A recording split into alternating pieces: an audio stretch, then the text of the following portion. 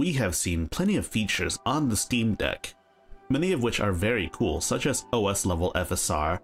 Given that it's a PC, you could feasibly do almost everything you ever wanted, but most of that is in the desktop UI. There are definitely features I want Valve to add in the Steam UI portion of the Steam Deck. You know, with the slick controller UI.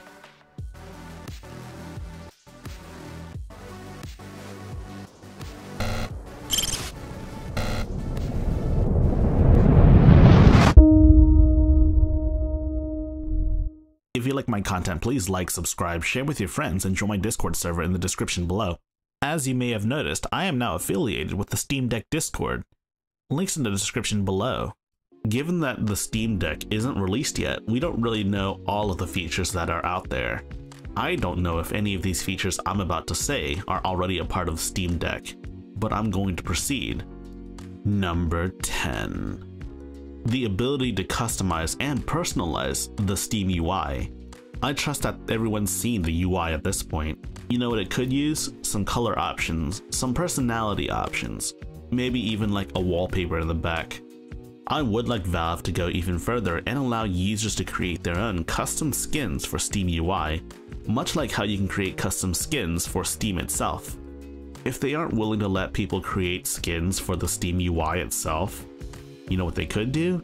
They could sell some Steam Deck skins, like on the Steam Points store. How many Steam Points do you guys have? Have you ever used them before? It's a great feature for people that have stockpiled a bunch of Steam Points. And if you're buying a Steam Deck, you're about to get a couple 100,000 more Steam Points. So yes, more customization, possibly even the ability to skin or buy themes off the Steam store.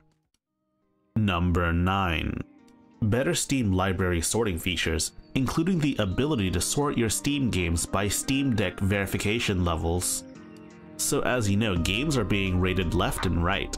Quite a few games are verified, but I would argue that most games are in fact in the playable range. I would really appreciate the feature to separate these in my library on the Steam Deck. You know what else would be appreciated? The ability to do so on the desktop client as well. Maybe make it like a dynamic collection. I also want more granular organization options, such as the ability to organize games that I've beaten, games that I've 100%ed, games I've never touched, things like that. How would Steam know when a game ends? They could probably just mark one achievement as the achievement you get by beating the game. All in all, I want to see more library organization features. Number 8. Steam UI browser extensions. So the Steam Deck is actually going to have 2 web browsers built in. The desktop mode has Firefox, but the Steam UI has its own Chromium-based browser that we're just going to call the Steam browser. I want the Steam browser to support extensions. Standard Chromium-based browsers have the ability to go to the Google store for extensions. You know, extensions like Ad-Block and others. You could also feasibly install Augmented Steam on there if that were the case. Though I highly suspect Augmented Steam is the reason why we won't have extensions on the Steam browser. Number 7. The ability for you to download games on your PC and then transfer them to your Steam Deck formatted SD card. So the Steam Deck has a preferred SD format, ext4 with case folding. Most Windows PCs cannot read ext4, at least out of the box. I think Valve ought to, well, allow people to prepare an SD card ahead of launch. Valve could feasibly make it as an option on their desktop client. Or better yet, Valve could give instructions to those brave enough to know how to format their SD card to ext with case folding, like me. You know, just simple instructions. Maybe even the folder structure of the SD card. Either way, I see a bunch of people clamoring for the ability to download games onto their PC and transfer it to an SD card that they can just put into their Steam Deck and play. Number 6. Better support for custom icons for Steam input. One of my biggest gripes for Steam input is the lack of custom icons, and a lack of general use icons that I would consider to be pretty important as well. So you can actually set icons for options in like radial menus or touch menus, like depicted here. The issue is that there's not enough of these icons to make use of in most games. Most of these icons are just Half-Life icons, or CSGO icons even. Yes, on desktop Steam, you can install custom icons onto your client. This becomes an issue when you, say, want to share your configuration with others in the community. Valve should make it so that if you download that control configuration from the Steam controller configurator itself, it should also download those icons as well. I don't see these PNG files taking up very much space on your Steam Deck. Number 5. Other Steam input improvements. I'm going to be realistic. While I would like more controls from Steam input, what I would like Valve to do is to make the configurator more of a pleasant experience for all. For starters, I want the ability to copy-paste configurations, entire button configurations, activators, everything. This is more for the Steam input power user, the kind of person that wants to make nested radial menus or make crazy configurations. Another thing I want to see is the ability to see what mouse region my mouse region option would actually occupy. You have the ability to change the center of where the mouse region is, as well as how big the mouse region itself is. The issue is that there's no visual representation of where it would be when you're configuring it. What this means is that it's literally trial and error trying to figure out where the mouse region is as you're configuring it, and how big it needs to be. And there's plenty of other quality of life features that I could mention here, but I'm not going to for the sake of not bloating the video.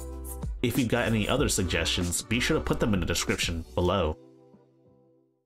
Number 4. Using the Steam Deck as an external controller for PC. Yes, Valve stated that you can do this via remote play. I'm going to be quite frank with you. I'm about 99% certain that people didn't want to use it as remote play. People wanted to use it as like a controller that you just plug into your computer. Maybe a way to use it on your PC as a controller without using your precious battery up. You know, very simple things like that. That said, I think the demand for this kind of thing would wane if, you know, Valve made a Steam controller too, maybe with deck controls. You know, while I'm at it, make a Steam controller too, Valve. The Steam controller community is clamoring for a new Steam controller. Before I continue with my top 3 features I want on the Steam Deck in the future, I just want to thank you guys for subscribing to me and liking my content and sharing with it, because I have reached 1,500 subscribers. I started this YouTube channel as a small high schooler, just uploading things I thought were really funny and stuff, you know, memes, maybe even videos of You May Nikki. Ever play that game? You should. Anyways, I appreciate the support that you guys have given me, and I hope to continue making videos for you. Not just me, but hopefully the rest of the high-tech, low-life podcast crew as well. Hopefully you should be seeing them more often in videos. Number 3. Extended family sharing. Currently, how family sharing works on the entire Steam platform is kind of iffy at best. Basically, you log on to whatever computer you want to share to with your main Steam account, and you designate it as an authorized computer that can make use of your library. Anyone that signs onto that computer with their own Steam account can play your Steam games. That doesn't sound too bad, right? The issue then becomes when it comes time for you to play your PC games on your PC, or Steam Deck in this case. It will give a 10-minute grace period before that automatically kicks out whoever's using your library. Furthermore, certain multiplayer games cannot be family shared due to, well, cheating issues, namely CSGO. This is one area that consoles, I believe, have the advantage over PC in general. How it works on, say, an Xbox or PlayStation or Nintendo Switch is that one system is designated as the primary system, and any others that you log into are designated secondary systems. Anyone can play your library on your designated primary system on their own account, and you can play your library on any secondary system so long as you're logged into your account. And here's the crazy part though. You both can use your library simultaneously. You could even play co-op together if you were so inclined to. I get that Valve don't want people to exploit this so that they can get free games on PC, but piracy is a service issue, and honestly, Gaben said it himself. And this could be a service issue, so to speak. I would say loosen up the restrictions and I think you'll be good, Valve, especially on a portable handheld like this. Number 2. Yeah, I mentioned something about extensions for the Steam browser, but what I also want is extensions or plugins for the Steam UI itself.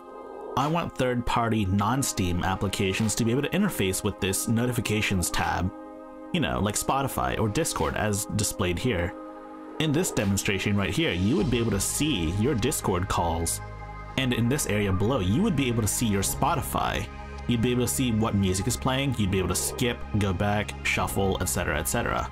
I think having this level of integration with your system would be amazing, and it'd be a lot better than having to go back and forth between desktop mode and your game just to manage your Spotify and Discord.